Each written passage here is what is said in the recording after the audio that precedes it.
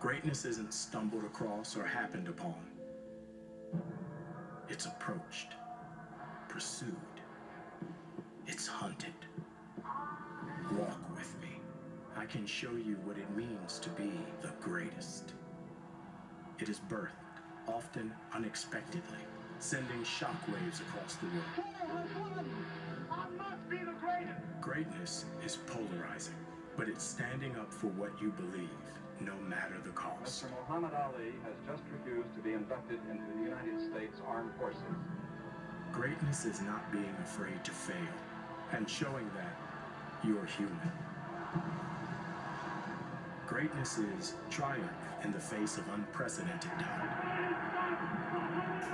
It's lighting the world on fire one last time.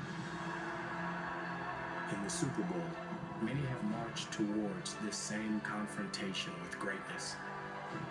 For that game, in those moments, those who dare to walk into the heart of the unknown may emerge as something new, something singular. Greatness can become the greatest. So walk with me to that light at the end of the tunnel, fearlessly. It's the only way to prove you're worthy of being called the greatest.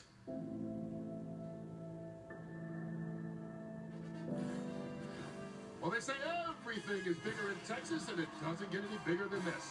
The South's largest city, Houston, Texas, is home to America's grandest sporting event, Super Bowl 51, as the New England Patriots meet the Atlanta Falcons for the right to be called the greatest team on the planet.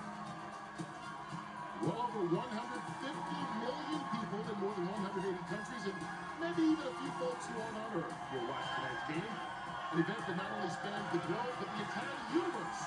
A countdown to kickoff is officially underway here at Discovery Green, our Mission Control Center, for the next couple of hours as we blast off Super Bowl Sunday right here, only on Fox. Come on in and stay a while.